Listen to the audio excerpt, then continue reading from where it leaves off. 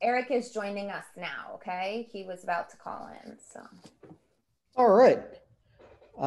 So I think we've got, I see 44 participants here. I know there's another like 60 or so on YouTube, and I imagine we're going to have more people rolling in over the next couple of minutes. But we're going to go ahead and start. My name is John Duda. I'm a worker owner at Red Emma's. We are a, or we were a restaurant, bookstore, worker cooperative social space organizing platform. We're currently totally shuttered because of the coronavirus. And I'm really sad that this event, which was originally scheduled to take place in person, where we could all see each other and be together, is happening online. But I'm also really glad that all of you have turned out tonight. I'm also really glad that all our panelists have made time to join what I think is going to be a really important and interesting conversation. I want to thank Nicole Fabricant and Sam Collins from Towson University for doing the, all of the work to make this conversation happen and to really align all the resources on the back end to make sure that it would be a success. I think we're in for a long crisis here. The trouble that's kind of unfolding. We're in like the early part of Act One, I fear, and I think the long term partnerships between social movements and resources like universities are going to be just really essential. So I'm really excited that we have such awesome engaged scholars that are able to make things like this happen in Baltimore. And then, yeah, I want to thank everybody here for joining us. I think it's going to be a really fascinating conversation. Okay, so what are we talking about today? Well, I want to start off by just talking a little bit about something that occurred to me as I was thinking about why it is that it's important for us to be coming together and bringing these stories to light. And oddly enough, it goes back to like Manchester in the 19th century. So Friedrich Engels, who's Marx's kind of partner, funder, comrade, writes a book that's a really wonderful little book called The Condition of the Working Class in England. And it's really the start of like urban studies. And he writes about Manchester, which is this, gritty industrial city. And he writes about how the geography of the city is laid out. And he says, you can land at the port and you can go up the fancy shopping street and you can go all the way through the town and all the way up to the fancy, country estates on the outskirts of the city. And you will never once see the people who are suffering and dying because of the conditions that are reigning in that city. You will never once see the base of the real life that people are enduring. And that invisibility is, when I think about Baltimore, I think exactly about that, right? I think about a city where many people can live in a bubble and never quite understand what is happening, never quite understand the pain and the struggles that are taking place all around them. And for many people, they don't want to. But I think it's important for scholars, for activists, for platforms like Red Emma's and others to always be trying to make sure that we're keeping this visible, right? Keeping the visibility of the reality of this city in the forefront of people's attention. And I think it's especially vital now because coronavirus has multiplied this by 1,000-fold, right? Everything is practically invisible at this moment, right? We are all experiencing our own little private crisis.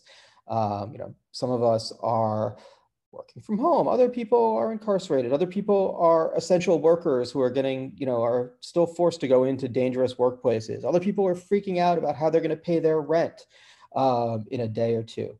And all of this is unfolding, right? And all of the history of a systemic economic collapse is all unfolding all around us. And we are as far apart from each other and as invisible to each other as we ever have been, right? So forget about, let alone, coming together in the streets and contesting all of this and demanding something better, we can barely see each other. And so I think conversations like this are really vital and really important. It's a challenge when so much injustice is happening and we can't actually make it visible in the way that, for instance, people made the struggles around police brutality visible 5 years ago during the uprising. Right? We had for that brief moment, the long, decades, centuries of pain and struggle in Baltimore were made visible to an international audience. And that kind of spotlight is what we need on what's happening today. And it's really difficult to get it when we're all, here stuck on Zoom. So that's what we're going to be trying to talk about tonight. We're going to try to be kind of surfacing some of the amazing work that's been going on and will continue to go on all across the city. But also because we have such a great collection of organizers here. We have Eddie Conway from the Real News and Tubman House. We have Marvin Hayes from the Baltimore Compost Collective. We have Jamal Jones from the Baltimore Algebra Project. We have Eric Jackson from the Black Yield Institute. And we have Adriana Foster from the United Workers. Because we have this really incredible group of people here, we want to learn as much as possible from them about what they think needs to be built and how we could help. And I encourage people, as you're listening to this, to think about how it is that you can contribute. Normally when I do an event at Red Emma's for like an author event, I'm like, oh, you should support Red Emma's and support the author by buying books from us. And I still think you should buy books from Red Emma's. If you're in the market to buy books, go to redemmas.org/books, buy them from us, don't buy them from Amazon, right? Amazon is crushing worker organizing and doing all sorts of shady shit at the moment. You don't need to support them. You need to support local alternatives. But if you're looking for somewhere to donate, if you're looking for somewhere to contribute with volunteer power or anything of the sort, I encourage you to not worry about Red Emma's, but to really throw in with the grassroots organizations that are fighting on the front lines that we're going to hear from tonight. And I hope the panelists can all, as we go, give an indication of how best to support their work. So with that, I want to start the conversation. And I want to start off by asking our panelists to reflect a little bit about history.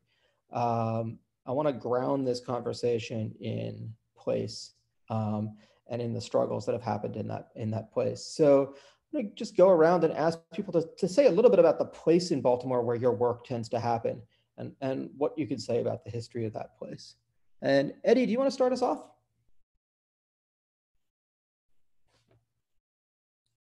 And you're muted, Eddie. All right. Yeah, I work at Tubman House. I started working there. We had some in prison for 44 years. As a former member of the Black Panther Party. I met a lot of prisoners in the prison system. What we found out was that a lot of them came from the Sandtown, Winchester area. And upon further investigation, we found out that Gilmore Homes is the epicenter of where most of the brothers came from.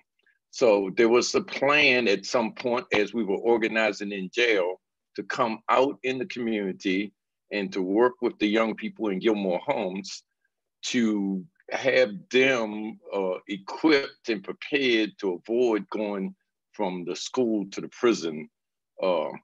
So we decided to create a community center. We decided to kind of like see what kind of support we could give the families and young people, et cetera.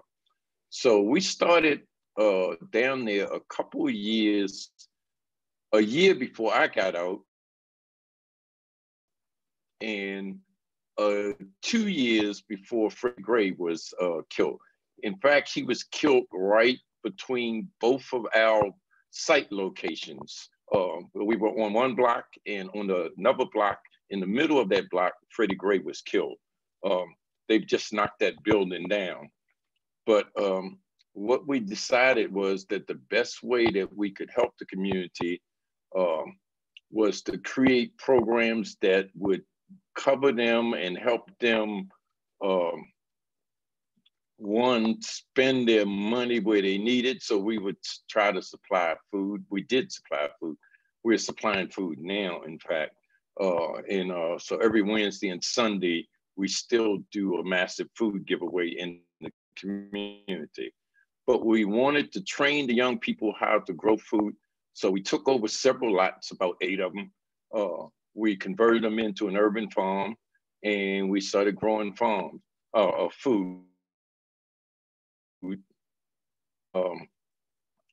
we also created a fruit orchard. So we got about 14 fruit trees. Some of them are 2 years old, some of them are 3 years old.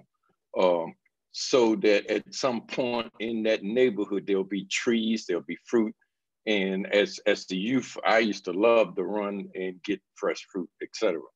But so right now, if we look at what the Corona has done, it's done kind of shut down everything, but we're still operating. We're operating with social distance, face masks, gloves, etc. Our volunteers are down there. I'm too old to be down there. I'm at risk. So that's where we are. We're at the epicenter of the majority of people that go to jail in Maryland comes from that area. The majority of people that come back home from the jail systems, Hagerstown, Jessup, ECI, or Cumberland, come back to that area. So that's what we're dealing with right now. I think we're at the heart of the problem.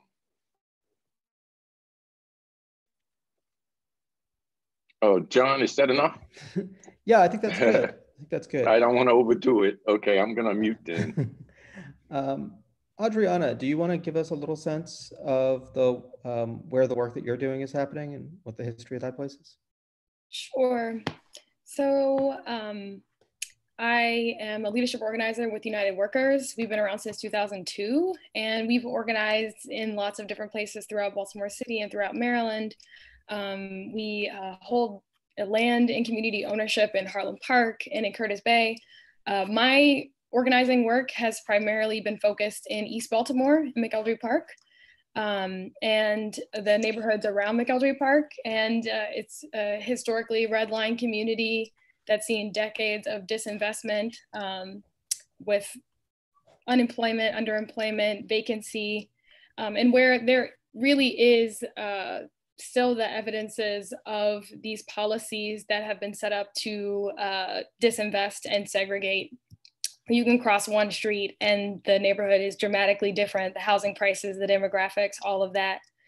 And the history of the area as it relates to serial forced displacement has been well documented and felt by hundreds, thousands of Baltimore families as they have been pushed out of their communities by Hopkins expansion over several decades with redevelopment projects. And although that is the case, and there's still large scale speculation, the buying and selling of vacant property where people with profit interests are gambling on our neighborhoods, there is also a strong legacy of resident leadership where people are fighting back, they're organizing, they're crafting their own vision for the community and making sure that needs are met. And so my work with the Eastside Human Rights Committee and with United Workers is to bring residents together to think about the history of the area and the forces that we're up against that have created these conditions, and then to determine what is our plan of action to enact our own vision for our own lives and our own communities. So we're building development without displacement, using community land ownership as a tool. And so we're pushing for community land trust and permanently affordable housing, because we believe that housing is a human right and not a commodity. And we are, I think up against this process where there are new tools that are being used to uphold old injustices. So you had historic redlining and the redlining map of the 1930s, but the market topology map that the city used looks exactly the same. And so there's still decisions being made about which neighborhoods should be invested in, which people should be invested in, and which ones shouldn't be. So we are at the intersection of a lot of different issues, but believe that we are building a movement to end poverty led by the poor and want our human rights to housing, to environment, to development that meets our needs to be respected and upheld. Awesome. Jamal, do you think you could give us a sense of where, I know Baltimore Algebra Project works across the city, but it'd be great to hear about some of the specific places you're focusing. Sure. So my name is Jamal Jones. I work with the Baltimore Algebra Project. have for over 10 years, and I serve as a co-executive director. We do two things primarily: youth development work in the form of advocacy, and that can come in the form of any kind of campaign, as 5 years ago taught us. And that also looks like running student-led cohort math groups. And sometimes that's during the day, sometimes that's after school, but we operate as a vendor for the Baltimore School District. We operate currently in schools like EMAPS, the Elementary Middle Alternatives Program, which serves students who are 16, who may have credits that only align with 8th grade, so that they can get bumped up to graduate sooner. We've also worked in schools like Poly. We've also worked in schools like Lake Clifton. So we've worked in a range of schools with a variety of students, from quartile 1, high achieving, with people who the structures and current systems work well with, and also with quartile 4 students or quartile 1 students who may have not had systems and structures in place to work with them to make it so that they did achieve, which is ultimately the goal. Currently, we're on hold, like everyone else, kind of sheltering in place, developing out what's turning into be a virtual tutoring program, and figuring out ways to monetize the knowledge-based work that the young people have been doing. So developing out trainings and all of those things, similar to what other people are probably doing at this moment, because like everyone else on this call, our work is very centralized in people. And with schools being shut down and being told to shelter in place, it's real hard to organize people or students or any of those things. So right now it's about development. So we've been kind of issuing out things that we want folks to like work on, read, including Big Brother Eddie's book and other excerpts of other things that we see as development points. Because coming out of this COVID stuff, what we know is that the world won't be the same. So we can't be the same coming out of this, and that it's going to take some level of transformation to adapt. Awesome. So we did have a request from the chat for people to make sure to speak up. I think people had a little trouble hearing you, Jamal. Just a friendly request there. Eric, do you want to tell us a little bit about Cherry Hill? Sure. Peace, everybody. My name is Brother Eric. I am privileged to serve as a servant director of Black Youth Institute. In many ways, I mean, our work is across the city, but we definitely have work that is situated in Cherry Hill. And I ain't gonna do the thing. I know, Jamal put the chain up, but I mean, I got to. But no, it's all love. I'm just messing around. But our work in Cherry Hill is I mean, I guess we'll have an opportunity to talk about this later, but our work is around Black land and food sovereignty. And the way that we talk about our place-based work in Cherry Hill is essentially, I would say, our possibility projects, right? What does Black land and food sovereignty actually look like on the ground beyond, talking about it and doing, coalition building or action network building? What does it actually look like to have land and to have food institutions that are owned and controlled by the people? And so that's what we've been attempting to do here in Cherry Hill for some time. I have also the privilege to have grown up in Cherry Hill. I grew up, born and raised here, late 80s all the way up until now, as my work is here. And just talking about the history, Cherry Hill is probably one of the only communities that was developed as a Black community in Baltimore City. And it's not the only, it's definitely one of them and I think that for me, at least the way that I talk about this community, developed largely by the city, not out of benevolence to Black people, but particularly because there was a need for returning veterans from World War II to be housed somewhere in a bustling and overpopulated city. It was like, John, you already broke the ice on cursing, so I'm going to just keep it going. They tried, the thing was finding the shittiest land It wasn't, again, out of benevolence. It was about figuring out where Black folks were going to be housed, because the federal government said through the GI Bill that they had to house Black folks. And so people who lived in Baltimore proper were moved to Cherry Hill, what became Cherry Hill in around 1945, as well as families migrating from the South in the Great Migration.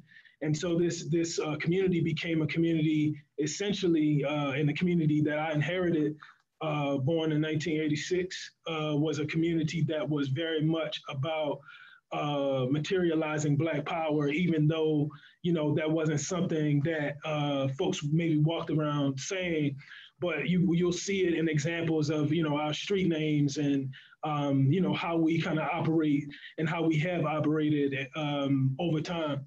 And so this is a community that, for those who may be listening in, who haven't had the privilege of being in Cherry Hill, is a place that you will find not only the strong Black pride and Black power, I would say, you would also find a very green space. I grew up on the water, crabbing and fishing. You'll see a space that had tons of different varieties of trees and birds. And I lift that up because when you think Cherry Hill, maybe us on the call, you know, on the panel, or maybe those you might think about like Cherry Hill, but I grew up in a community that I often say when I get on my preacher tip, where you can see prostitute and possum, you can see drugs and deer, right? I want to make sure all of that narrative is being shared. I didn't realize that privilege until I got older and I started to travel a bit. And it's like, I don't think I ever grew up or ever been to a place up until a few years ago when I moved from Cherry Hill, as my family expanded, like where I didn't live with other living creatures, you know what I'm saying? And this was an experience that we had. And so very interesting. And the organizing tradition continues on, and there's a significant history with certain personalities and certain organizations here in the community around organizing to get certain amenities in this community, but largely where we're situated is a community that has over time shown different levels of Black power, and through our work in Black Youth Institute, looking to continue that tradition, that radical tradition. Cool. And Marvin, give us a sense of where your work with the Compost Collective happens. Excellent. I just got to start out since Brother Jamal shouted out. I'm coming live to you from Sandtown, Winchester. I'm in the 1700 block of North Curry Street, where the unrest, where Freddie was chased at, which is still a Amsterdam. I'm the program manager for the Baltimore Compost Collective. We serve the amazing Filbert Street Garden, which I call the Wakanda of South Baltimore, where we don't make vibranium, but we do make Black leaf gold compost. A little education: composting is just the decomposing of organic material that turns into this Black humus called Black gold. So I train youth on small scale composting, and we serve Federal Hill, Locust Point, Riverside, Curtis Bay, Brooklyn, and we bring those food scraps to the Filbert Street Garden. Why is this so important to the Filbert Street Garden? Because it's essentially in a food desert. It takes my youth compost. A big shout out to Mr. Kenneth Moss, about a half an hour, him and his family, to get to a market that's not filled with GMOs and processed food. So we provide the soil enhancer. We bring those food scraps back to the Filbert Street Garden. We process them and turn it into Black gold. When you put compost back into the soil, it sequesters carbon into the soil. And we know in Baltimore City, we have some polluted soil. But if you add carbon back into the soil, it sequesters carbon. Another reason why this is so important to this community, because it is one of the most toxic neighborhoods in Baltimore City. It has 2 incinerators, one that burns medical waste that's in overdrive right now, because Johns Hopkins and all of the other hospitals are burning their medical waste. Right now, we have these one-use gloves and masks that are being burned there, and it's been a pandemic in Curtis Bay. They put incinerators in poor neighborhoods, but one thing about the wind, it does not segregate or discriminate, so we're all being affected.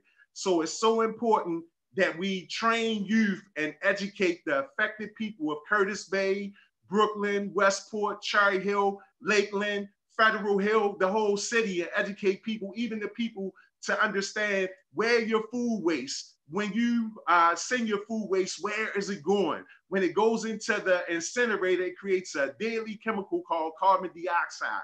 When it goes into the landfills, it creates a harmful chemical called methane gas, which is causing us to have one of the highest asthma and cancer rates. So right now, we are fighting for to have the Clean Air Act appealed. I did my first hippie-like thing where we did a die-in on Earth Day. And me, about 35 other activists laid on the ground and explained to the mayor that we need some appeal. We need a new deal because people are dying. The young people are being affected, and the people of Brooklyn and Curtis Bay. And as long as there's money to be made from poverty, we will still deal with these issues. Currently, right now, we are still providing soil enhancer because it is growing season. So please, Compost Awareness Week is on May the 8th. I will be showing you how to use compost, how to sequester carbon and put it back in land. But what I'm asking for everybody to do is to be responsible with your waste by creating 3 waste stations at your house. 1 for your waste, 1 for your recyclables, and 1 for your compost. My goal for Baltimore City is that we build a large-scale composting facility where I can turn hustlers into haulers, where I can hire the young people, the squeegee guys. They may not be composters, but they will be job ready. So that is the fight that we're fighting down in Curtis Bay and Brooklyn for clean air so that we can breathe, because so many people have been affected and our children are dying. So thank you. Amazing. Amazing. So that's all just a really fantastic kind of like geography of organizing and resistance from really all across the city. And I think one of the things I'd like to do is ask folks, we are really in the middle of reflecting on the 5th anniversary of the death of Freddie Gray at the hands of Baltimore City Police, the 5th anniversary of the uprising, which I would think is probably the biggest mass protest Baltimore has seen in at least half a century, if not more. And I think, with the leadership that was demonstrated, from the community level, like really making that resistance and that outrage manifest, I just want to invite people to just take a minute to give us your thoughts on where we are 5 years later. What's changed? What hasn't changed? What's now possible? What's still as hard as ever? And if anybody wants to go first, feel free to unmute yourself and jump in.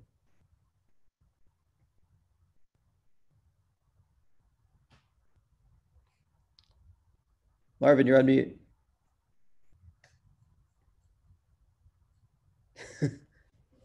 All right.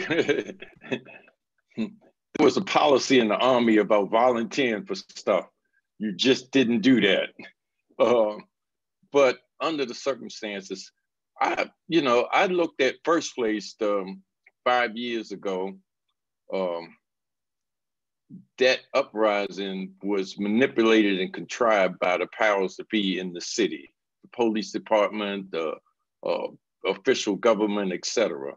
They shut down Mondamens. They forced those children down to Pennsylvania North. They created that hysteria, and they changed the narrative from cops killing Freddie Gray to young thugs in the street. That was deliberate. Now, what's changed in those 5 years? I work at the Real News, so I've been watching the city for 5 years. Nothing has changed. There's been some tokenism here and there. There's been a few pennies directed toward giving a few young people jobs, et cetera, et cetera. The conditions in the city, as far as I'm concerned, are worse. They're continuing to tear down buildings. They're continuing to allow abandoned buildings and lots to fester throughout the Black communities. Meanwhile, they're taking money to create Port Coverton, to create, they're getting tips $500 million that we're going to have to, not we, because it's certainly not me, but our children and our grandchildren are going to have to pay for these bonds and so on. So I'm of the opinion right now that Baltimore needs to step up its organizing, and it needs to figure out how to create a coalition of organizations that cross the whole spectrum of problems, from gender rights to unemployment to mass incarceration to the problem with the drug traffic in Baltimore is the problem of Baltimore not having any hope or any way into the future for young people to see something other than creating an alternative reality for this. So I'm probably pessimistic, but I'm just looking at what's in front of me. Anybody disagree with that assessment? Anybody want to add something? I know, Marvin, you were chatting for a bit, and I think you're muted. Yes, I apologize. I just wanted to comment, like I said, when I first was introduced, that I live on the block where the unrest started. I grew up in Sandtown, Winchester, Penn North neighborhood, and there were 47 houses on this block. The block, if everybody can remember, when Bernie Sanders walked through Baltimore and he said that this looks like a war zone, that's the block that I live on. That's the block where it's an open air drug market at the top of Curry and North Avenue and spans for a whole 4 blocks. 47 houses on this block, only 12 of them are occupied. So as Brother Eddie said, things have got worse. Our young people are not receiving the supports that they need. One thing that I have found is that I have not been pulled over and harassed like I was when I grew up around here. I don't have those issues, but yet and still there's an open air hamster dam, just like the Wire, here on this block. And as much money came in due to the unrest, and we had over 100 nonprofits, and nobody is working together and everybody is working in silos. So it's very grim here. I took, in my house, this was a trap house, and it took me 2 years to build it. I wanted to live in my neighborhood, but right now, because of the quality of life, I don't know if this is somewhere where I want to stay. And that's so sad that I feel that way. But I feel like I'm liked, so I have to keep on pushing to be able to be that positive example for young people who don't have any that's on my block, because we all know when they're supported, there's no boundaries for them. So as Brother Eddie said, I have hope, but things have not got better here in Sandtown, Winchester. Anybody else want to weigh in? Adriana, Jamal, Eric?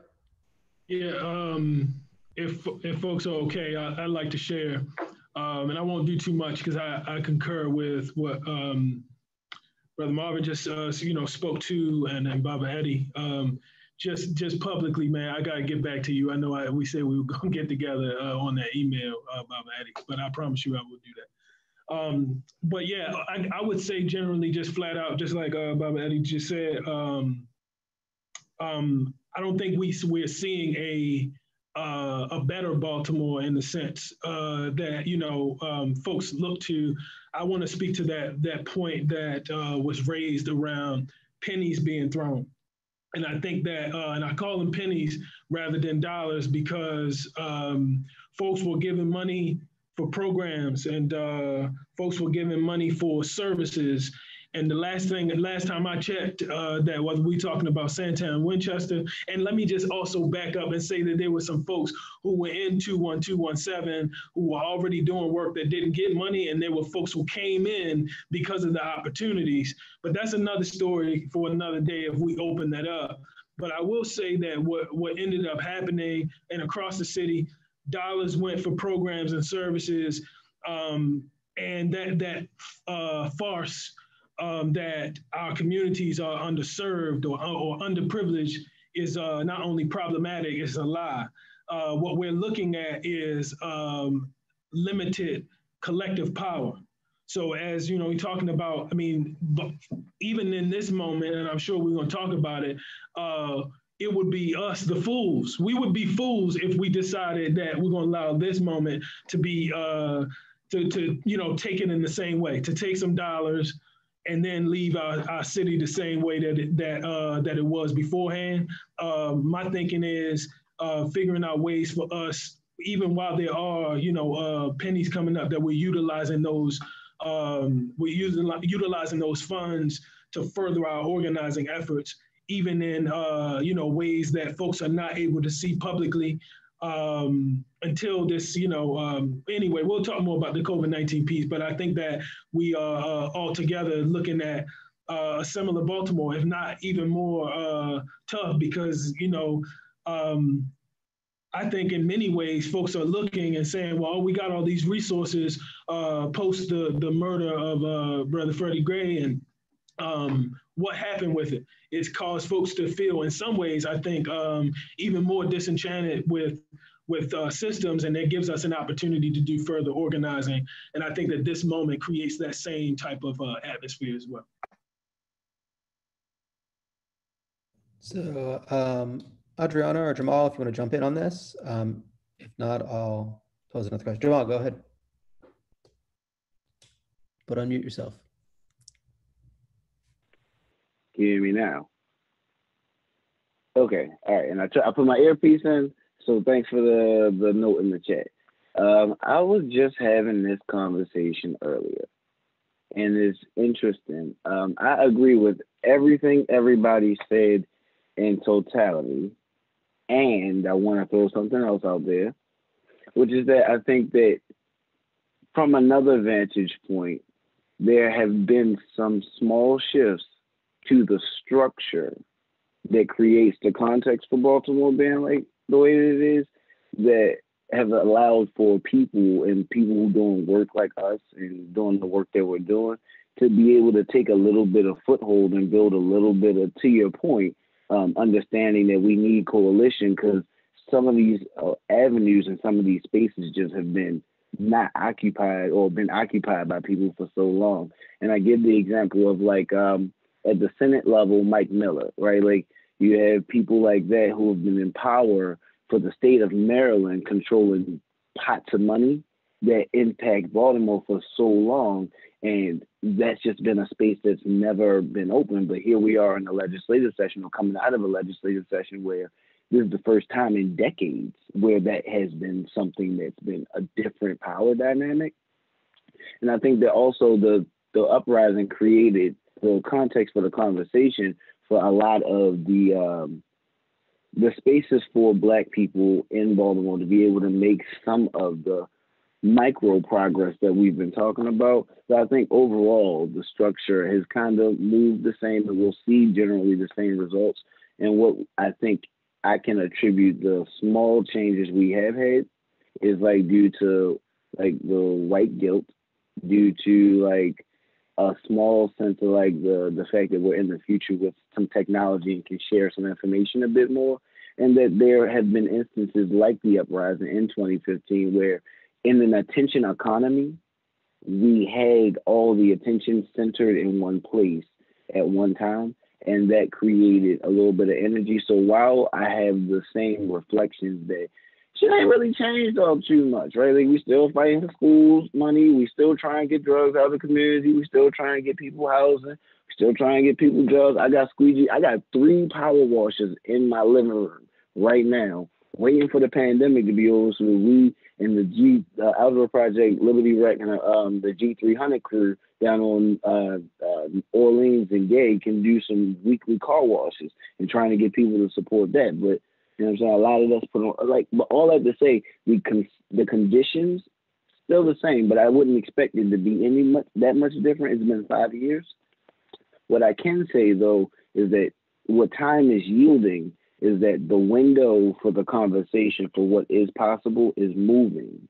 And as that window is moving, a lot of the question is, where does it move to, and can we collectively push in a direction? Because similar to any object, if we try and move a couch across the room and you moving this way and I'm coming this way and you moving this way, and we have no communication and we silo, like my brother Marvin was saying, or like brother Eddie brother Eric was saying, at the end of the day, our movement is decentralized at any rate, and at best it's going to be chaos. And so I think while we have similar conditions and while things have dilapidated and gone down, I think that was going to happen anyway. I think that also the other part of this, though, is looking at the ability for our folks like us to still be continuing this type of conversation and the work that's occurred over the last few years. Like, I appreciate Brother Marvin for sharing his position, because I know brothers who live in the county who want to live in the city, but really don't, like, struggle with that understanding of like what the trade-off is in terms of what the quality of life is and what you got to deal with. And hearing and having a brother that I can speak to and be like, yo, let me send you to Brother Marvin, because I know he understands exactly what you're talking about and may be able to help with that. Those are windows that may not have been open 5 years ago, because I know 5 years ago, people who answer the phone for me now did not answer the phone. And that has a lot to do with the work that we was all doing back then. And I personally got to attribute that to Big Brother Eddie, who called me into his office and said, yo, this your city. You need to be out there. And then we started moving. But before then, we were similar to all the other nonprofits who kind of sat back and was taking their time minding their business, but then had this elder, a black elder, come and say, yo, come out and actually stand up and move with your people, regardless of your issue area. So what if it's schools? Their lives extend beyond that. And so I think that I don't want to lose that part, because I think that that piece is central to moving that window further to get into a point where we can say this view is a nice view. And Adriana, you want the last word on this? Oh, I mean, I agree. Movement leaders before me said you only get what you organize to take. We got to organize, and that's simple, but it's difficult work. And I think what I learned in just like being in this city is that there were folks on the ground that were doing the work before the uprising, and there were folks that were on the ground doing it afterwards. And I think that having that commitment and that clarity about where we're going and what do we want to build and how do we do that together? How do we identify where we share values and where we share vision? And then thinking strategically about building the power necessary to have our demands met. That's a necessity. You went exactly with that to what I wanted to ask next, was to to get people to reflect a little bit and talk a little bit about how they are building power. We've had some questions on the chat. One person who's a teacher in a public school asked about, how do we get students and young people engaged in self-advocacy? I know many of you can probably talk for hours about that, and it would be incredible. Somebody else mentioned, should we be channeling energy into elections? And I'd be really curious to just hear from you, in the light of the work that you're doing on the ground and citywide, what is your theory of how power gets built to challenge the status quo in Baltimore? I know, Eddie, you have great thoughts about elections. But anybody wants to jump in? Anybody feel they want to kick us off? All right, I'm going to be here for you, John. I think, well, first, let me be clear about this. The elections nationally for 200 years or however long has been the biggest con game in history to the people of the world. There is some things we can do. And of course, over the decades, I've watched what goes on in Annapolis, watch what goes on in Baltimore City. We can have some influence, but we're really not going to be effective. I mean, we can put this person in, that person in, and so on. But until we create some power on the ground, until we create a force that can make demands and cause consequences. And consequences means like, you're out of here, or we're gonna get rid of you, we're gonna put somebody in there worthwhile. And until we gain control of the financial apparatus of the city,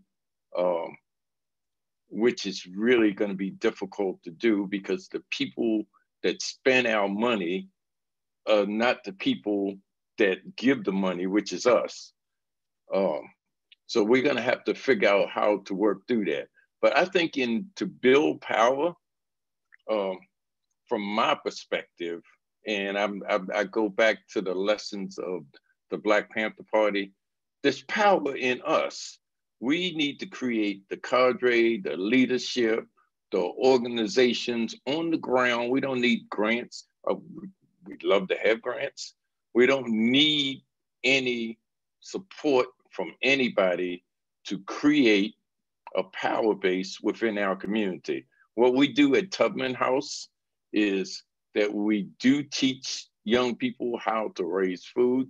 We also create the example that you can take these lots that were overgrown, garbage thrown, you can clean them up, you can turn them into a source of food with some of your labor, and you don't have to say, well, this is a food desert. We know it's a food desert, what you're gonna do about it. So we show the example of what you can do about it. And in doing that, we have managed to attract hundreds of people to come volunteer once a week, sometimes twice a week, sometimes once a month, sometimes once every 3 months.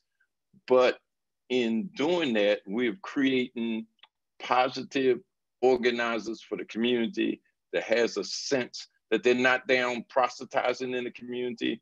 They're not down trying to get anything from the community. They're not down trying to promote their name and get grants, but they are genuinely down there to help the people in that community. And in the process of doing that, they become leaders of tomorrow. They become people that will struggle and make changes in the city. And one final thing I would say is that for my generation, and I talk to my comrades and I talk to people that struggle all the time, it's not our role to tell people where to go and how to do it. Our role right now is to be available if we can give advice, but it's young people that need to take the lead, it's taking the lead. Right here on this thing here in front of me, it's an example. Young people need to decide where we're gonna go in the future. If we're gonna save the planet, if we're gonna save our community, if we're gonna save humanity. Jamal, maybe you could talk a little bit about organizing with young people. Like, what's the theory of building power at the Outdoor Project? How is it working? Oh, well, I've been thinking about this. This question is huge, and I struggle with it sometimes. So I guess I'll answer on the short version and then the longer version. The short version is, for us, the concept is similar to Big Brother Eddie. There's like a multi-generational perspective that has to be taken, and an approach that goes towards kind of the collective self-development of each individual person. And for us, a lot of times that means working directly with young people at early ages, as early as we can, and kind of shaping the most direct public good that they receive, which is public education, in a way that they are understanding it as a civic good that they are consuming and a product that they're receiving, and being able to say as consumers of a product that they're not satisfied with it, and being able to operate with that, and having that be a container for the activation or the kind of manipulation of doing the advocacy work and becoming ultimately like politically engaged and civically engaged people. But this question in terms of Baltimore, which I think is a slightly different question in terms of building power here, What I think about is Perrin Mitchell and the Goon Squad and folks like that back in like the 60s. I think about like Robert Clay, who was murdered. I don't care what people say. I think about all of the folks who at different points did the people self-development part and the individual pipeline piece that we're talking about, but also this economic arm. And what I mean by that, and this is why this explanation is longer, there's an ethos in Baltimore that is like nonprofit, which is actually not the best way to economically or like impact anything, right? Like structurally, you are like handcuffed to a set of criteria that doesn't allow for you to have the economic expansion of a for-profit entity. And so I say it to say everyone who wants to do this work in Baltimore who wants to do it through the lens of or the structure of the framework of a nonprofit primarily. And what that traditionally does is it eliminates the concept of the for-profit entities that we need to be building up, that like the Goon Squad and folks like Perrin Mitchell was talking about with the minority set-asides that create Black business and the ability to do those things.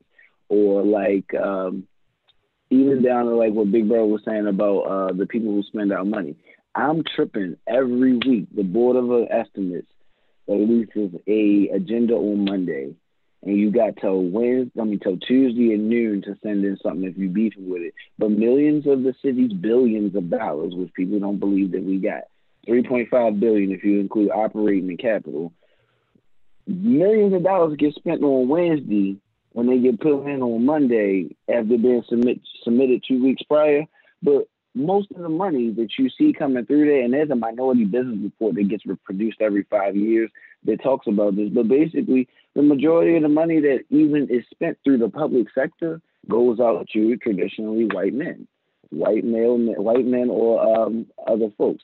And so if you think about like how economies are built and how individual small businesses are built so that they can get to a point where these small businesses become medium-sized businesses and can contribute in a way that nonprofits that are focused on the things that we're talking about, or organizations or entities or whatever. It doesn't have to have any particular container, but the work is sustainable. Right now, almost all of us are stuck to the pennies Big Brother Eric was talking about, because while we're trying to fight whatever structural racism and all of these pieces together, somebody might have $100,000 budget here, somebody might have 500 there, somebody might have 2 million there, but we are literally organizing against forces that have much bigger economic pockets. And so for me, the long-term the long-term power building strategy has to be like some version of development of the business flow here and getting control of the public dollars in a way that like our board of estimates shouldn't be 5 people where the mayor controls 3 votes. It should probably be more decentralized. Some people say get rid of it altogether. Some people say make it 3 people. What I would probably proffer is make it the entire council so that every constituent in the city has the ability to influence the decision-making process, as opposed to this very limited conversation of it's 5 people or is it 3 people? Is it the elected people or is it the appointed people? It's actually the people. I want to come back to that whole question around kind of self-reliance and funding and kind of the independence that kind of production and economic activity can convey. But before I do that, I want to ask Adriana to talk a little bit about what the work the United Workers has been doing, because I think it speaks to what Jamal has been talking about in terms of structural changes. I know there have been some amazing policy victories from the United Workers that have been coming out of an amazing grassroots leadership building process, and I think it would be great to hear a little bit about those.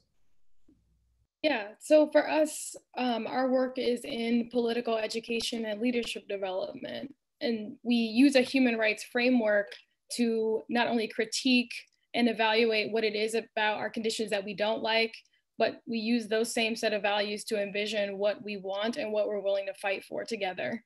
And so we bring people together who are impacted by these challenges to share experience, share knowledge, deepen our understandings of the forces we're up against, and to identify, do we share these values, and how do we create a shared analysis of power in the city, a shared analysis of what's at the root of the challenges that we're facing and how we address the problem at the root. And so we have tried over these last several years to build a coalition bringing together renters, homeowners, and people with the experience of homelessness in what was called the Baltimore Housing Roundtable. It's now called the Fair Development Roundtable to more accurately reflect the issues and the work that we're taking on. But we wanted to, again, address what is at the root of the housing and development crisis in the city. And so we put forward our 2020 vision plan, which called on the city to set aside resources to support permanently affordable housing and community control of development, which would include people not only owning the land in their neighborhoods, but having the resources to be paid to maintain that land and carry all of that work forward, making sure that we're putting the pieces together so that it's a sustainable move away from the disinvestment and the profit-seeking behavior that is dictating the way that our neighborhoods look right now. And so, let's see, I don't know how to make this short, but essentially over the last several years, we did a few ballot initiatives trying to claim space within city processes, like was just spoken to, where we don't have a lot of decision-making power and we aren't able to put forward our own vision. So we tried to reshape that. And we were able to create a fund within the city that puts resources aside to support affordable housing for people at 50% of the area median income and below, and half for 30% of the area median income and below. And looking at this in a long-term way, we're advocating for community control of land, and that's 99-year leases. So we're talking about that we had to have a source of resources and really a commitment from the city to support permanently affordable housing and these permanent solutions that we were advocating for. And so as of this year, there is money in the fund to support community-led development. We are still working through that process, but have leaders from the community who are renters, who have the experience of homelessness in spaces of governance of this fund, and trying as best we can to ensure that there's power there to maintain why we fought for the fund and ensure that we don't just celebrate the win, but we enforce the win and make sure it's implemented in ways that uphold our values and does what we designed it to do, what we wanted it to do, which is to dramatically change the conditions in our communities and the instability we are faced with. And I guess in addition, we are always trying to think about how do we hold all of our values at the same time of universality, equity, transparency, accountability, and participation. And so we put together a zero waste plan, like Mr. Marvin spoke about, that is building on years of work that folks in South Baltimore have done and folks across the city to push back against polluting industry and our city's reliance on burning and burying our waste, and put forward a resident-led vision for how do we make a transition that upholds our right to breathe clean air and to have healthy lives and to protect and mitigate climate change. And so we're thinking about how do we promote workers' rights in all of this. We're demanding large amounts of resources to be directed to our neighborhoods and to right the wrongs of the past. And so we want to make sure that there's worker-owned cooperatives and that we have the opportunity to organize and that workers are paid a family-sustaining wage. We're trying to put forward a broad but comprehensive vision for the change that we want. And we are seeing, because of building power and claiming space, some significant victories, but we still have a long way to go. So Eric or Marvin, do either of you want to jump in on this and talk about what building power looks like for you in your work? Yeah, if you don't mind, Brother Marvin, you want to take it? I can. Marvin, you're muted. Please, Brother Eric, you go ahead and go forward, and I'll follow up after you. I apologize. Okay. Technical difficulties down here in Sandtown. Give thanks. So I'll try to be brief. I think for us, the way that I think about power building is in similar ways that what we talked about the coin, if you will, phrase is systems change or structural change through self-governance, right? So the thinking is, in a similar way that I interpret the history that have been shared through the works of organizations like Black Panther Party for Self-Defense and other organizations throughout Black Power organizing, is that folks have, for example, right, there's questions from teachers or what have you. Lots of things that have come from these struggles are not properly, narrated and not narrated by the right folks. I know for a fact that now that I have this history, that the privilege that I had going to public school and having free lunch mostly and reduced lunch when we had it good a little bit, came from the tradition of school breakfast and school meal programs for school-age children, right? Out of survival programs for Black Panther Party. And then other efforts that became co-opted by government. I think that learning from those past experiences, doing as much as we can on the ground, collecting our own data, owning our own narrative around it, and sharing those things, and being able to scale up, if you will, out of that. And so what we're doing right now, our kind of 5-part approach to addressing what we consider as food apartheid in our city and across around the world and throughout the African diaspora.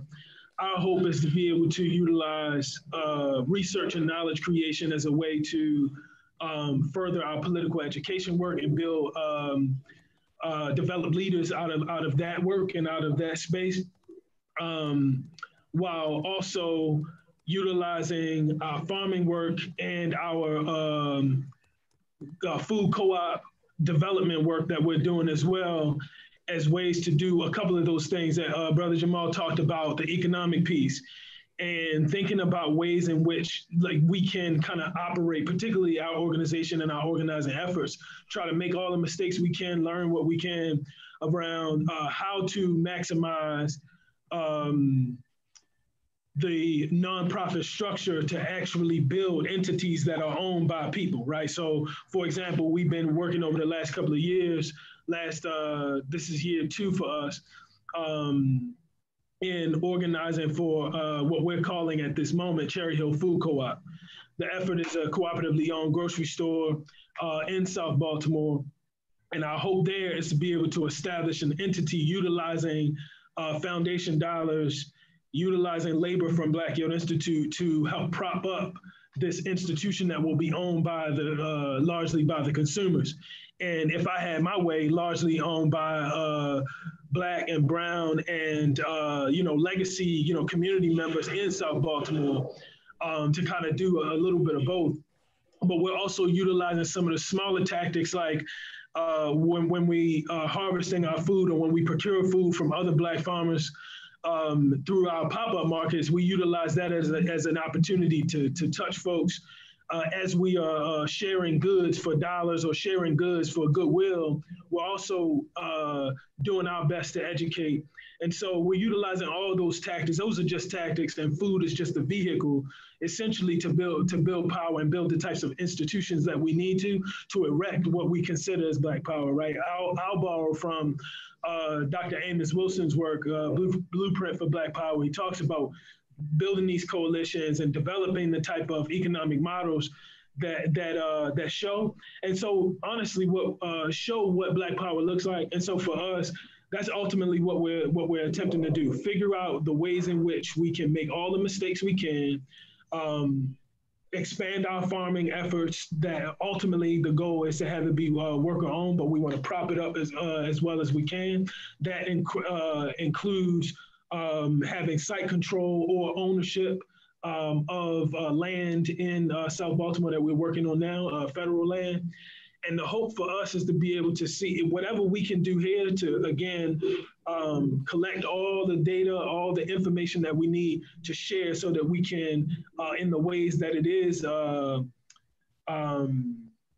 duplicable, that we're actually able to duplicate that in other areas, because I believe that it's no way possible for us to get to Black land and food sovereignty, or whatever modicum, whatever vision we have and carve out over time, because that's an evolving question. I think that the way to do that is to keep try it in different places and have it evolve over time. And then maybe we scale it up by saying, hey, look, government, we've been tracking this, we've taken our own data, here's the language, and we own this narrative, and keep it going. I think that at this point we use anything that we have at our disposal to build power, but it happens through consistency and all the different tactics. Because where somebody might be become a part of our political education work, somebody might not be interested in that, but they're getting the same concepts by putting their hands in the soil. And so we're utilizing all the tactics at our disposal. And when we learn new ones, we figure out what ways we can engage our people. And so those are the ways in which we're building power, particularly to feed ourselves and to be at the helm of controlling what goods come into our community, what goods we're selling, and how we're benefiting from those, and including the narratives around food as well. So that's how we see the work. And Marvin, any last words on power? And then I just wanted to, I'm gonna say this and I'm gonna be loud and clear. There's power when you empower other people. It is imperative that as leaders, we bring our young people to the table and give them a voice. When you support young people and you bring them to the table, we can't run Baltimore City like we did 20 years ago. We gotta bring our young people in and give them a voice, whether it may be through arts, may be through photography, may be through poetry, or they're speaking to bring them to the table. If not, we're not gonna have leaders. I know myself, I'm in my late 40s and I have more time in back of me than in front of me, even though I am a Black vegan, a beekeeper, and a Black farmer. And I bring young people along to show them and try to inspire them that they can be the new environmental social justice leaders for Baltimore City. Wonderful. So I want to ask one more question to all of you, and then after everybody has a chance to respond, I want to start peeling off some of these great questions that we're getting in the chat. And if you're connected to the webinar, we've got a Q&A function. You can ask a question there. If you're watching on YouTube, you can ask a question in the YouTube chat, and we'll try and get to as many of those, throw those out to the panel as much as possible before we have to wrap up.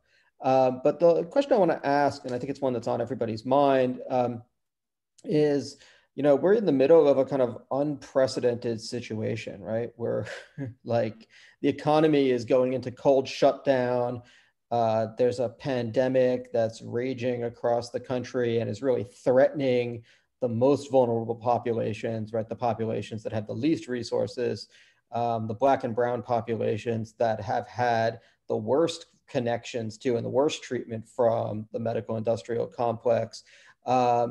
This is all happening. And I'm really, curious to hear from you all, not just like what this means strategically from your work. I think that's really important, but also just like, how is this hitting in the communities that you're a part of? How are people dealing? How are people afraid? What do you think what's going on?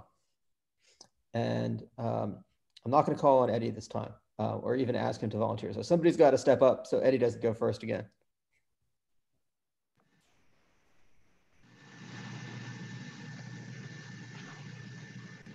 Eric? You got it, Brother Marvin. Look like you off of mute. Otherwise, no, go ahead, big brother Eric. You can go ahead. I'll follow after you, sir.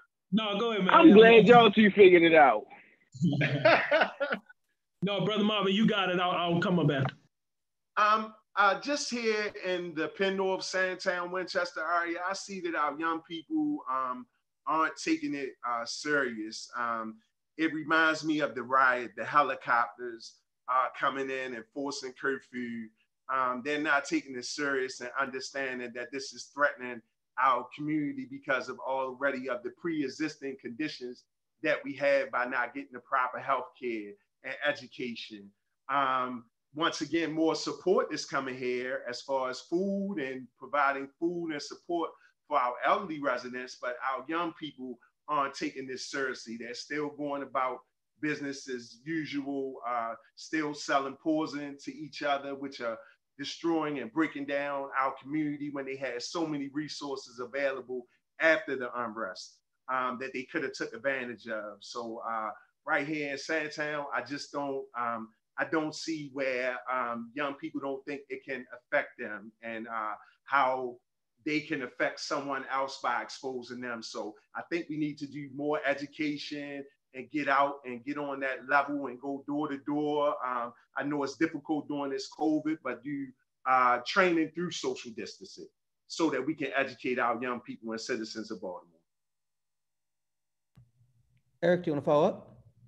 Sure. So we've definitely had to pivot some of what we're doing, as Brother Jamal talked about earlier on. Like, you know, most of our work is frontward facing,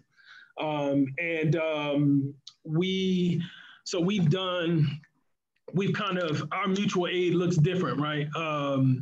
We've been working collaboratively with community groups on the ground, organizations on the ground, to get food donations in, warehouse those. We've transformed, so currently, and this is where I am now, at the Cherry Hill Resource Center, which is a former elementary middle school. And so if anybody went to an elementary middle school in Baltimore City, y'all know what they look like. Or at least generally speaking, have the schematic. So we've transformed the space where we used to eat at our tables, and the old, you know, the elders used to, you know, quiet time, you know, at least they used to tell me shut up when I was in school. We transformed that space into a warehouse, and we're bringing in food donations and other resource donations, and we're able to share with our community.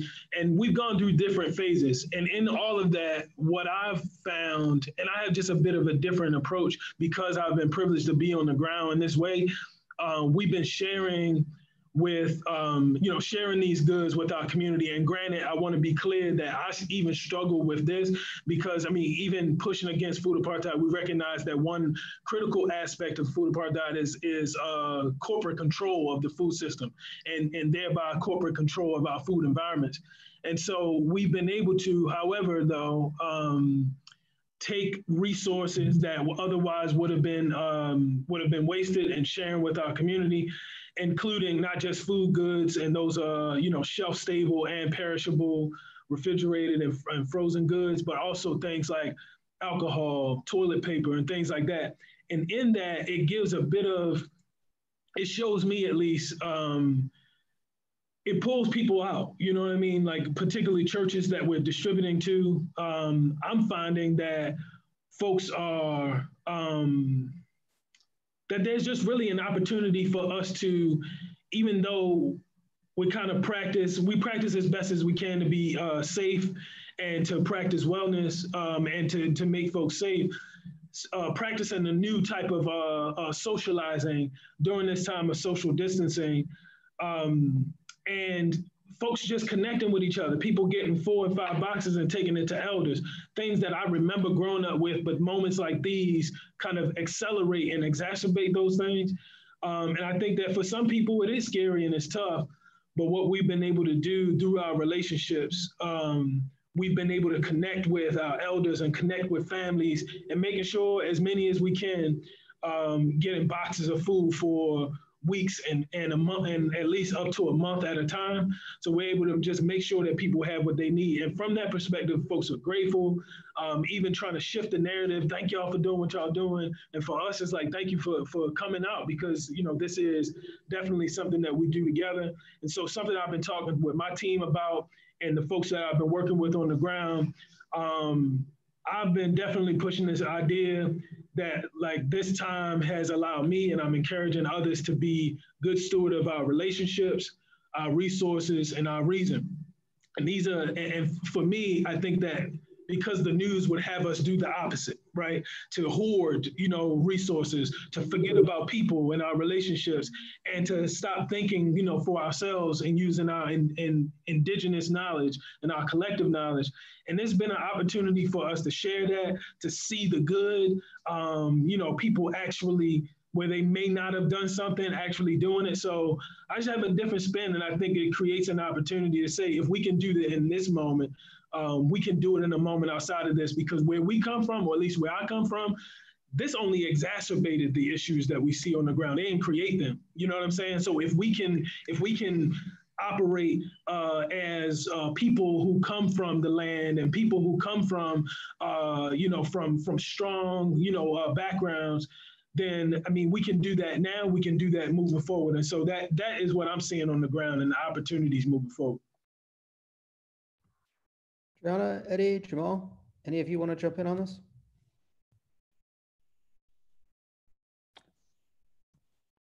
Sure. I have a very mixed bag of opinions and thoughts and reflections about how COVID is impacting stuff. I guess I'll start with like students. I think that, to the point that Brother Marvin was saying, like there's that whole teenage zeal or that teenage angst or all that. Like young people tend to have a less of a fear of things that we ought to. That's a psychological thing, a part of development. And so like there's a bunch of that at play. But I do want to speak to this greater political evaluation where young people for centuries in this country have not been considered like actual citizens, in the context of like, when you are a citizen, there are certain things that people have to ask you and talk to you about before things are done to you. And so if you look at all of the major industries, all of the major spaces that young people occupy, they have very little agency in the majority of those spaces. And what agency they traditionally have is usually created through some like effort that they tend to have to like support through organizing. So I say that to say, I think that a lot of what's happening with the response to COVID for students right now is like the felt impact is lower because your like level of participation in the greater context of civic life is like lower based on the social standards that's going on.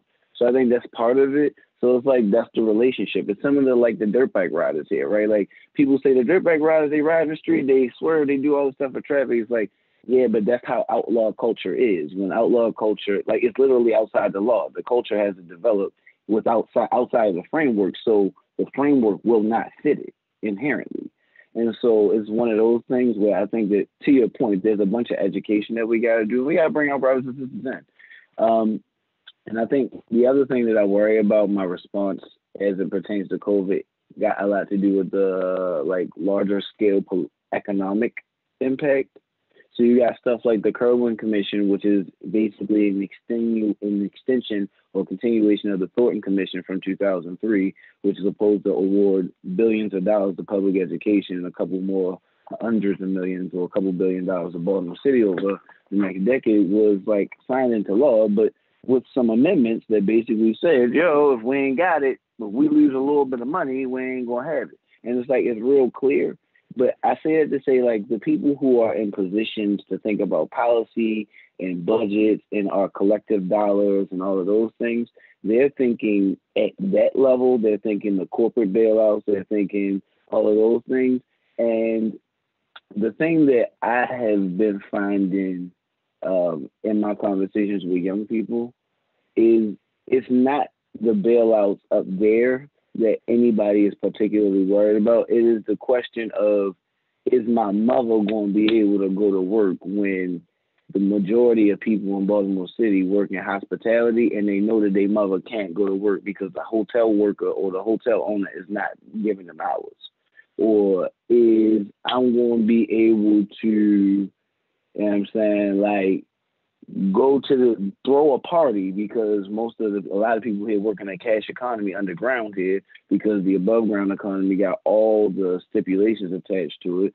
So you got a lot of people here that are promoters who literally make their wages, they pay their bills by throwing parties.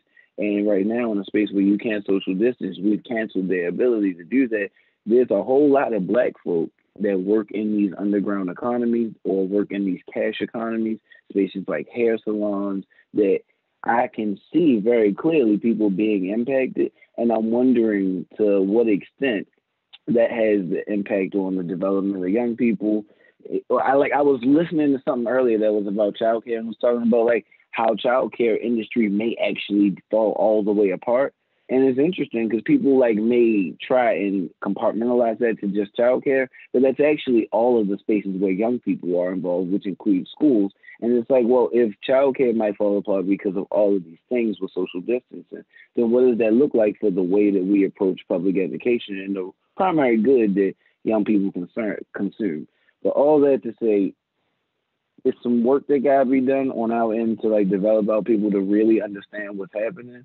But I think the greater concern for people is this long-term idea of how is everybody going to eat. And I love all the brothers and sisters that's doing all of the food work right now, but I have to share a piece of feedback that I have been getting where, quite frankly, and I'm a quote, the feedback is like, it's food everywhere.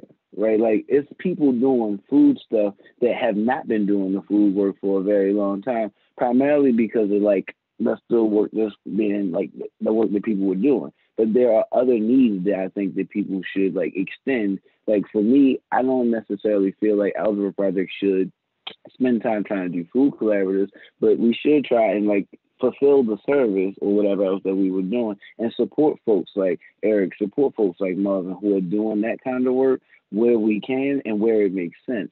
What I'm seeing right now and what a lot of people are seeing is that like people are worried about if their phones are going to get cut off, and there's a plethora, there's like a significant amount of focus on food as a specific thing. And while food is important and I understand that, I think that the other assessment that folks are making is that there are other needs that people need to focus on that we need to like have done. And there is this ethos in Baltimore that makes specific things feel more good or people be more or less rewarded for. So I say that to say, I think that COVID gives us the opportunity to, while we're seeing this expansion of like the production of and collaboration of people to do food work, I think that to Marvin and to Eric's point, this is the opportunity for us to expand that beyond the pandemic and through all these other spaces, because we got the ability. It's a question of do we have the resource? And I end with the only concern that I have about continuing this work is that, quite frankly, the pandemic slowed everything down. So there are people who would otherwise be busy, who have had the ability and time, the bandwidth to actually participate in some meaningful way in a lot of these things. And I would love for the conversation as we're figuring out how to like move forward post-COVID to figure out how do we actually maintain the level of engagement that we're getting from people and like funneling that energy, while at the same time trying to like get back to this day-to-day of people having engagements that require their time. Adriana, Eddie?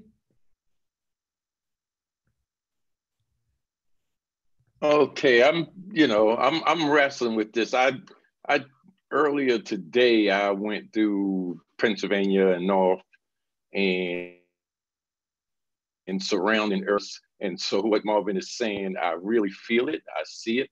It concerns me. But at the same time, I'm in contact with people around the country also. And so I know young people are stepping up to the plate and they're organizing and they're checking on the elders and they're being concerned about the community and they're practicing safe distance. So it's two sides of that coin, but the side that you could see visibly when you go into some of those areas is frightening.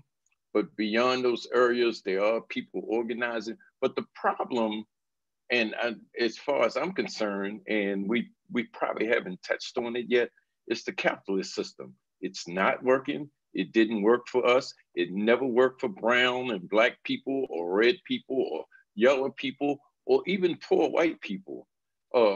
And what the impact now on the community is that all those institutions have been set up with their, for the most part, white supremacist, racist institutes.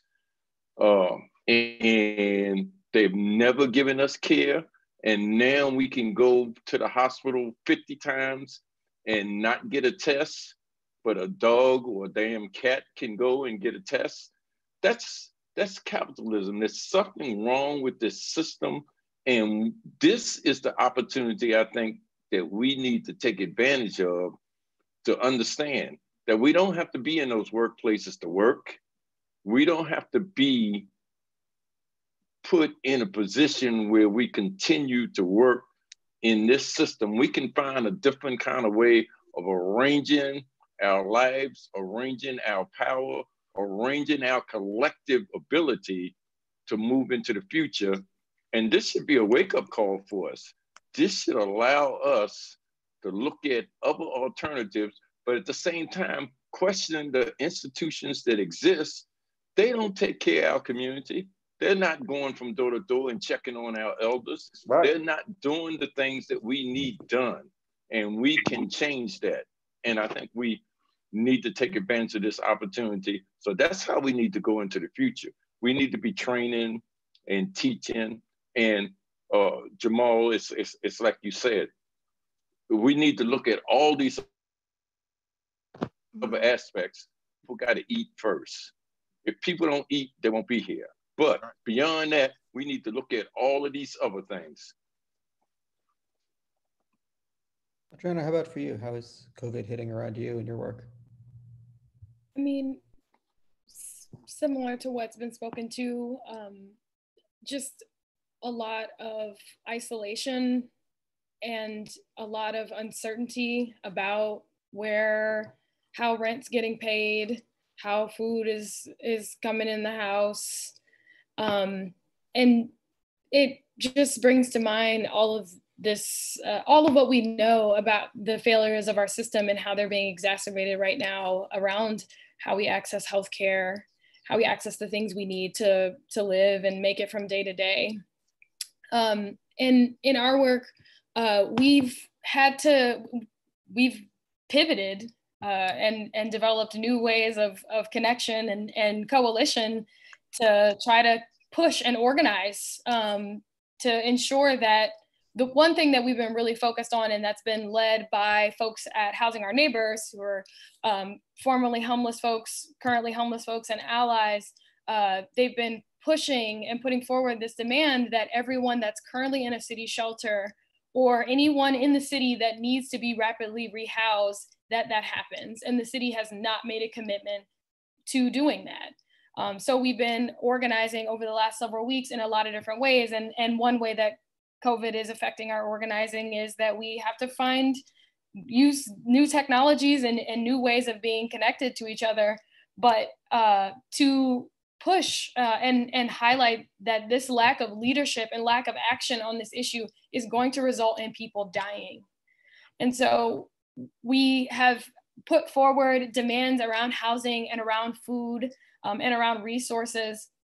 And we've developed sort of a new structure under the roundtable, new working teams that are expanded beyond folks who were formerly or existed as members of the roundtable to bring in new leadership. There are people who are relating to this, who are organizing, and we're coalescing around this same set of demands and really been able to try to figure out how are we strategic in ensuring that people are taken care of right now and beyond right now.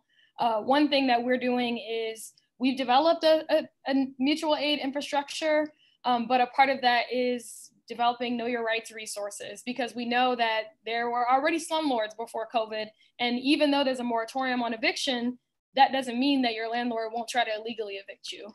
And so we're working with people on landlord-tenant issues, trying to get resources out about unemployment, about stimulus, and not just in this moment, but how are we connecting people to legal support if they need it?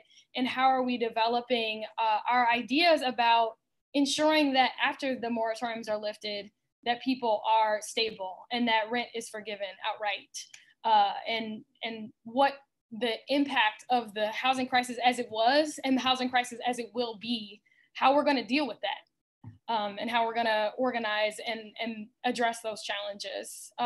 And I think some of it, other aspects of the work have been to develop new ways of engaging in political education and engaging in connection, because the isolation and uncertainty that people are feeling. And so how there's folks who have been doing this work for a while, but are working together right now to bring in arts and culture and to think about how are we staying connected and connecting to our humanity and being in relationship to each other, even in this moment, especially because of the moment we're in right now, where we can't see each other and hold each other and, you know, be in the same space. And then the other part is just how are we continuing the work that we were already doing? And Mr. Marmer spoke to this already about the action last week regarding the incinerator, but that all of that is in the mix. But just thinking about and centering what are people dealing with right now and how are we equipped and how are we organizing to address those needs? That's where we are. So at this point, and I think it goes to this question of how we overcome isolation and keep humanity together under these extraordinary circumstances. I just want to acknowledge that there's still like 150 people listening to this conversation. And, you know, I think I miss in-person events where those people would be, you know, cheering at like just about everything that's been said and like jumping up with their own stories. And like, I miss that energy a lot. And it's a poor substitute for it, but I want to try and bring in some of their questions and voices into this. I think we can go for another like 15, maybe 20 minutes. So I think if you've got a great answer to one of these questions, jump in and say it. I don't think we have time to go all the way around on every single one, but certainly, you know, if you want to, you know, if this devolves into an awesome free-for-all where everybody's like throwing things into the mix, that would be a great way to wrap this up. So one question I want to bring in is around the institutional questions. And Eddie, you touched on this a little bit, but we've got, you know, we've talked about power, we've talked about capitalism, we've talked about the sort of nonprofit funding setups, we've talked about the you know, the systems of government and budgeting that happen in the city, but we didn't really get into the role of these large nonprofit institutions, you know, the so-called eds and meds, right? And the question was around what the role of these major educational and medical institutions is in entrenching inequity in Baltimore. And specifically, and I think this is a really great point, around how they perform solidarity, right? How they make token commitments to inclusion, right? But yet are complicit in displacement, right? Are complicit in maintaining a status quo, which is deeply and brutally unequal. So if anybody has any thoughts on that, I think we'd all love to hear them.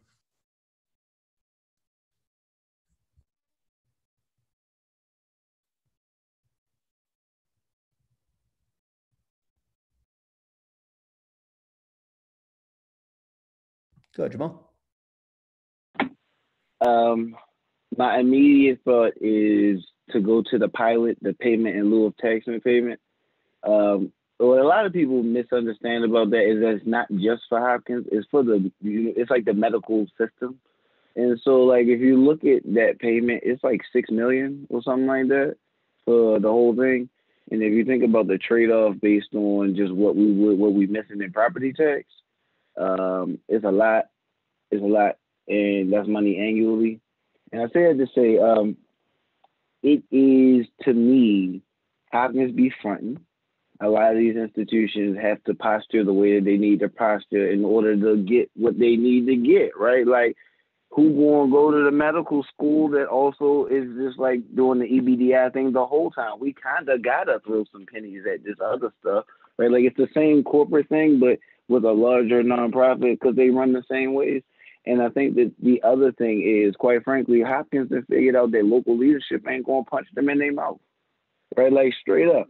I do not know a Baltimore person who has been born and bred here and raised who would let somebody post up on their block or in their area for whatever they're doing and not contribute, right? Like, that's just not a thing. That is not an ethos that we rock out with here, but that is a thing that, if you look at like the way that people traditionally think about economics, right? Like, they want to capitulate to this large institution to keep it here because of all of the trickle-down benefits, as opposed to doing the collectivized power building that traditionally builds like sustainability and individual, like, you know what I'm saying, like entrepreneurship and all the rest of the stuff we've been talking about.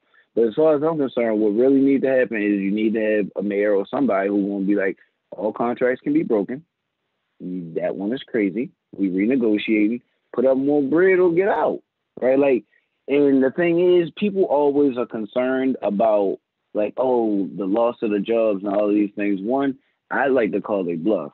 But two, let's say that that is the case. How much, like, the autonomy and like the ability that we will be able to gain from losing that, I think it's a trade-off. And I think that, quite frankly, the ethos, the thought mind, the mental process of people in Baltimore has to get away from the idea we're going to connect to these things that are already established and then kind of auxiliary our way on and get put on, has to get shifted away. And we got to get to the point where we're not thinking about Hopkins or those things. We got to think about like the Inseroma Center or spaces like that, and how do we build up those levels. And quite frankly, it requires a level of economic understanding where we realize that all of the money is the same money, right? Like all economies are built on the wheels, and it's like any bag of money is based on the pennies being added up. For stores like Walmart, that's all our sales individual. For places like the government, that's all our tax money. So we can replicate these very clearly working financial mechanisms, but we got to have a collective ability to do that. And I'll end on, there's a guy named John Morris who works with an organization called Change for Real, and they work down in Old Town Mall. And basically, they did a study that showed that like within a however long square mile radius between, call it like the area that Hopkins is, that includes like all the way down to maybe Madison Street, but there's like a square mile area where clearly Latrobe projects are there, Perkins projects is there, Douglas projects is there, but the national data said that there was $100 million of annual spending power there. And it was like, the reason why we don't see our pennies that way is because we see our pennies as worthless, but the other folks don't see our pennies as worthless. So if we rock out different, we're going to get different. But as long as we got leadership who scared or operate in a way where they genuinely believe that that's the path to victory, we're going to suck. So there's another question in the chat, and honestly, this is a great question. I would love it for somebody to just build like an entire event or even like an entire conference around asking people this question who are doing organizing work. And the question is like, what are the mistakes that you've made? All right. So what are the missteps that you've taken in the organizing work that you think people could learn from?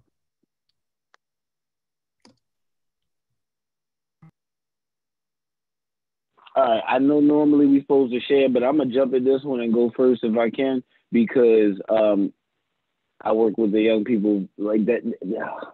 I work with the young people in a way that is very different. So the organization is youth run, so they have decision-making power and ability over almost all of the things that occur, including like my salary, right? Like that's a thing that the young people in the Outdoor Project get to make decisions about. And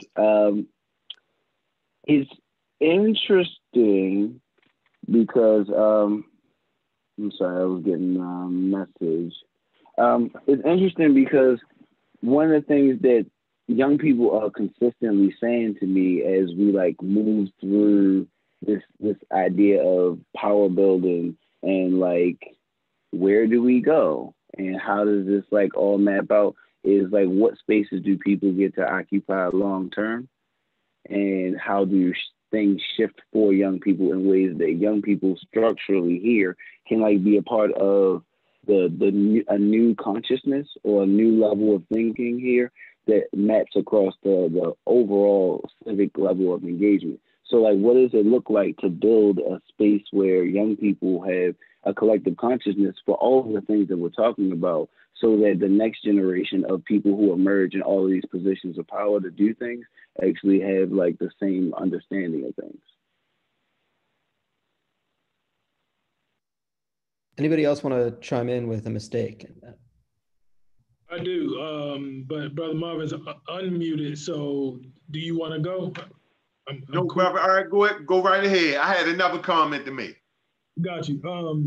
I'm definitely down to always talk about mistakes because, I mean, that's just how we learn. I think one of the things for sure that we've, over the years, I'll say I've done over the years that, kind of, it took me being in the fire actually to learn this.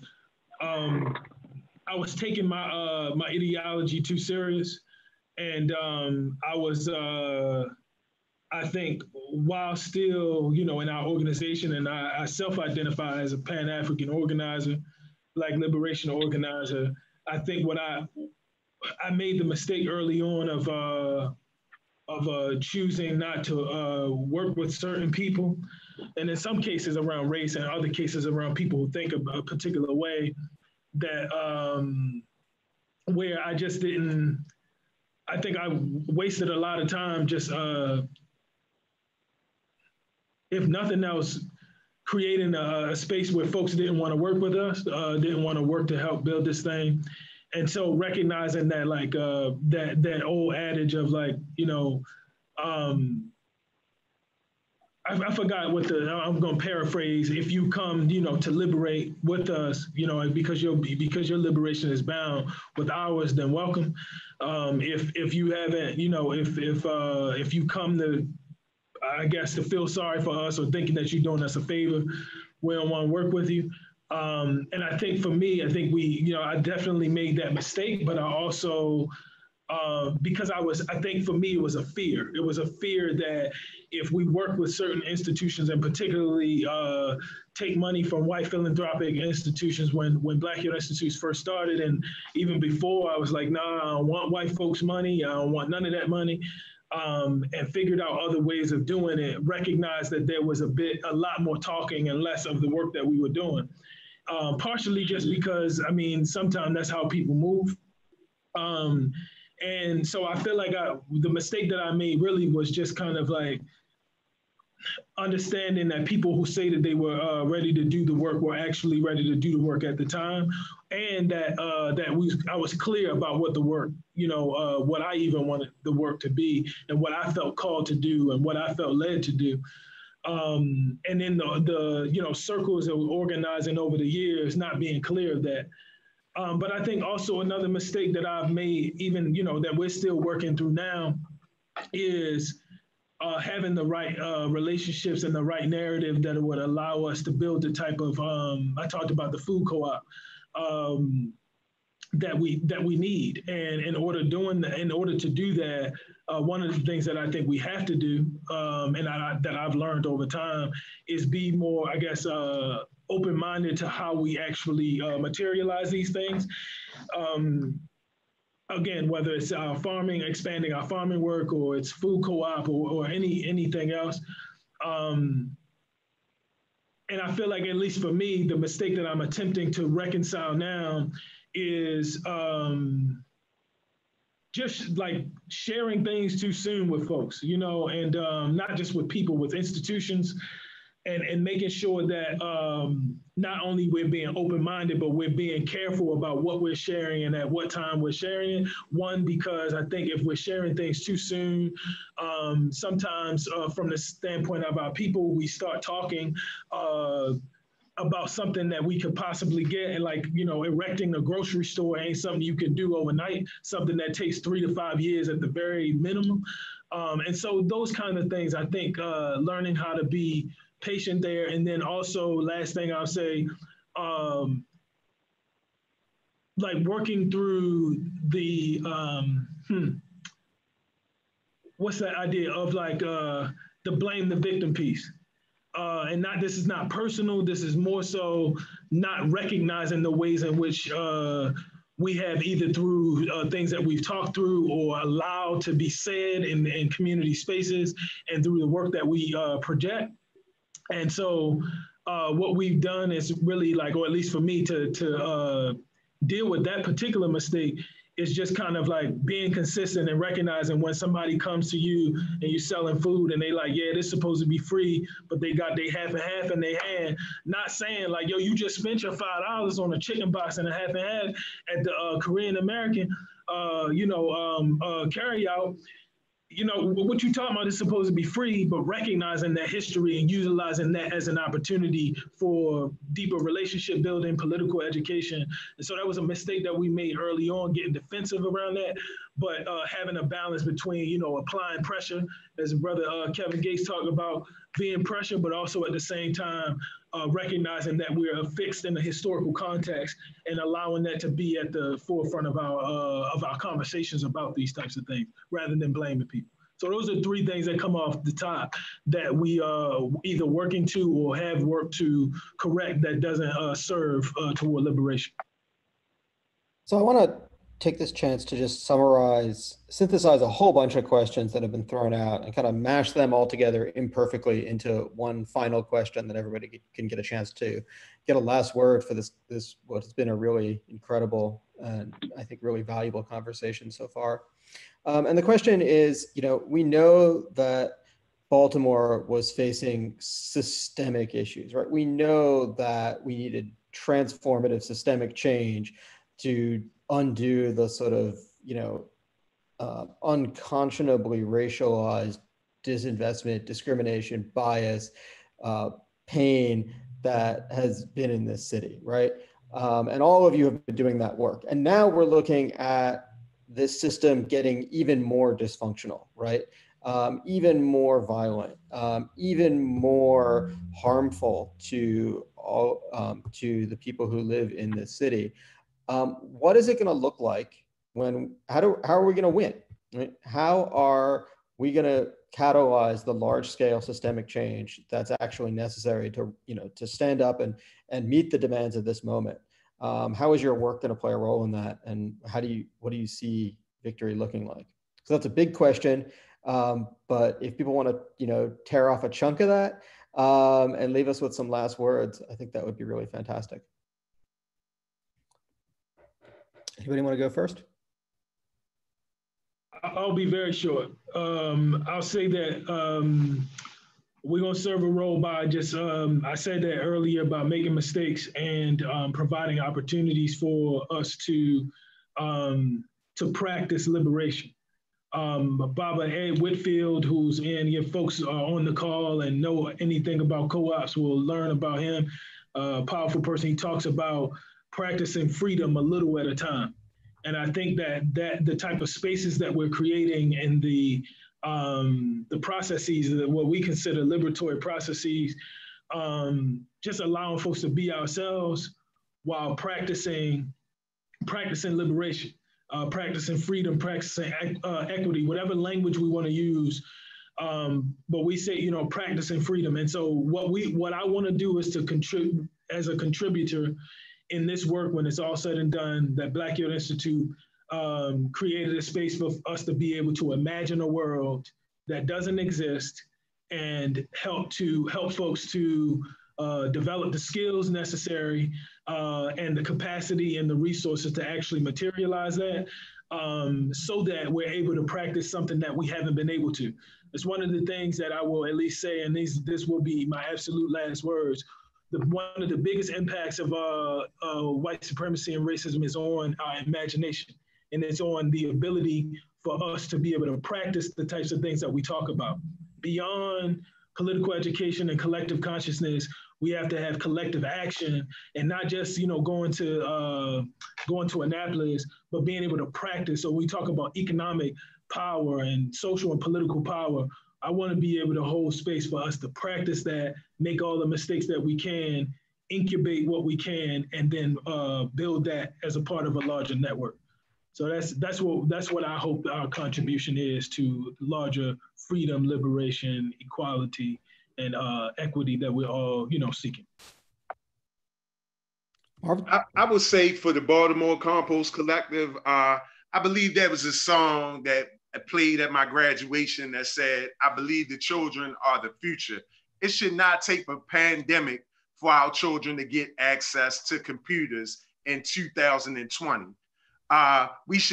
Each child should be able to be provided with the same type of equal education, provide food for children. So we will continue to provide opportunities for young people to be advanced and have a voice, and to hopefully create that next environmental social justice leader that will create clean air for every citizen in Baltimore City and make sure that we are one Baltimore, where everybody has access to all of the resources that they need to be thriving citizens.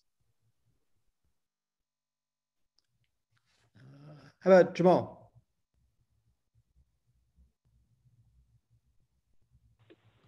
I think for Algebra Project, the major focus for like our contribution to like this longer term thing is like getting to or developing out a pipeline and ability to get to our young people in the city as early as possible, and developing them out both in like in terms of a set of political consciousness and a set of like political acumen and articulation that allows for them to participate in civic life in some meaningful way, but also like getting people the types of educational opportunities, not school, because school is a building with like some bricks and some tables and maybe some people sometimes, I don't know, it depends on where you're at, but giving young people the types of educational opportunities that actually develop them and grow them and stick with them. Like Algebra Project uses a 5-step pedagogy that usually includes games like Twister to teach pedagogy, like using a Twister to teach probability through our pedagogy. So like having folks actually play games of Twister and like doing those things, but actually ultimately being able to develop out the types of educational experiences, whether it's like a game or going on a trip or being a part of panels like these, but what are the types of educational experiences that ultimately actualize people in ways that like we have the types of Baltimore folks that we know going to carry the city one way or the other and not going to drop it.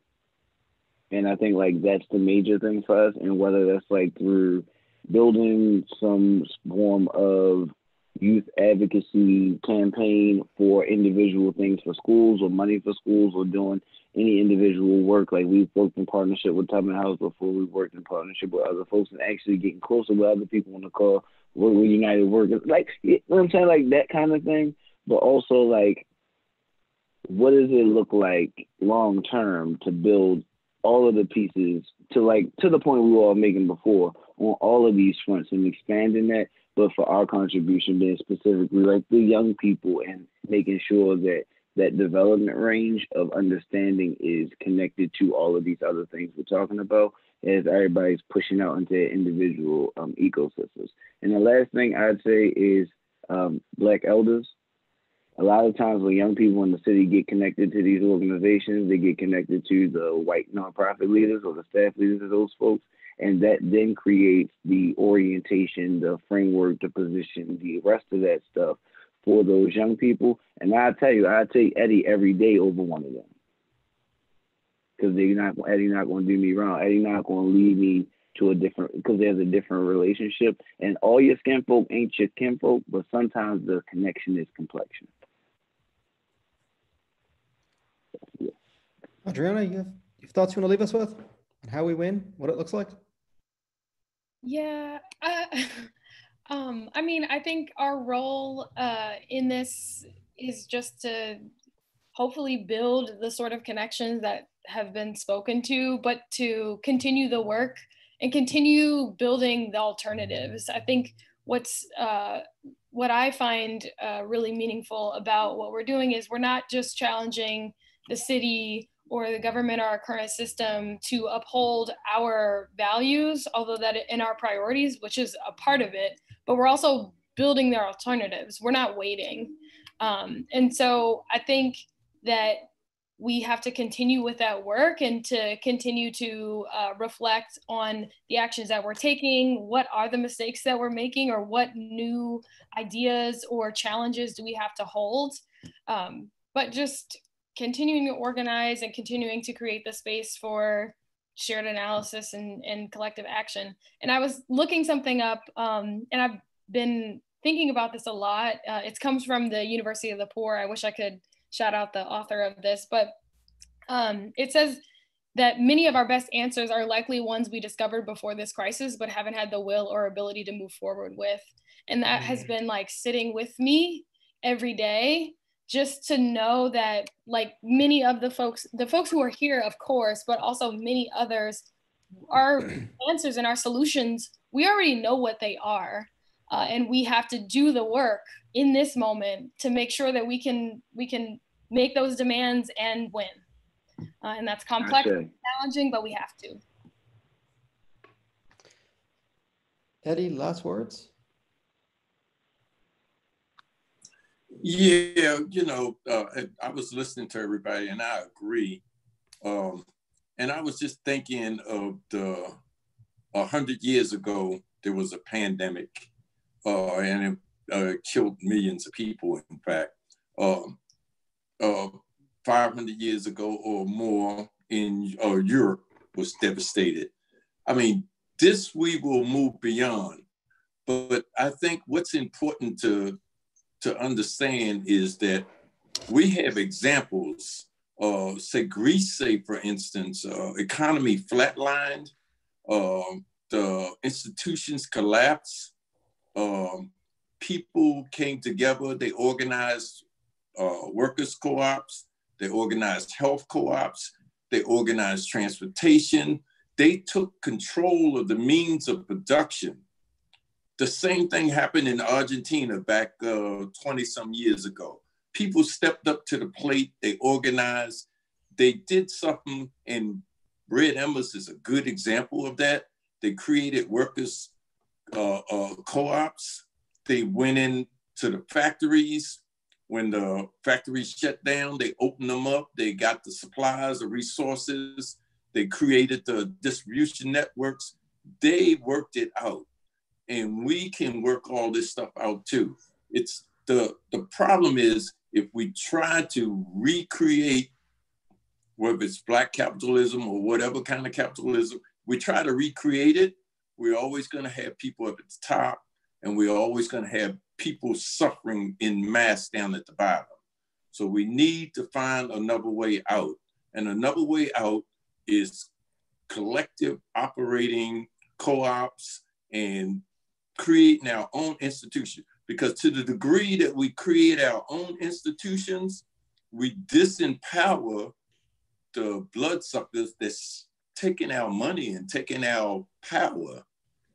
When we create our own institutions, then they become weaker and we become stronger. And that's our way out of this to the future. That's my last word. So this is the part where if we were all in person, we would have a thunderous standing ovation and we would thank all of these amazing people who have spoken and given us so much to think about and be inspired by. We're not going to do that. I would look stupid if I got up and started like cheering in my house, and my dog might freak out. But I am going to say that the way to thank these folks is if you found this useful, share it. It's on YouTube right now, or it will be as soon as we end the meeting. Share this with other people. Continue this conversation. Look these folks up, right? Look up United Workers, Baltimore Algebra Project, Tubman House, Black Yield Institute, Baltimore Compost Collective, right? I'm sure there are ways to help these organizations out. If you found this to be inspiring, you've got financial resources, kick them to these groups. If you've got time on your hands, if you've got skills to share, get them to these groups. If you just want to learn from these groups and do your own thing, get in touch with them, start this conversation, keep this conversation going. There is a lot going on in this city to be really, really inspired by. And I have just been like utterly honored to have had the privilege to be moderating this conversation with all these amazing folks. And I hope that this is the start and the continuation of a long process and not just something we forget about when this meeting ends in a second. So thank you, everybody. This was amazing.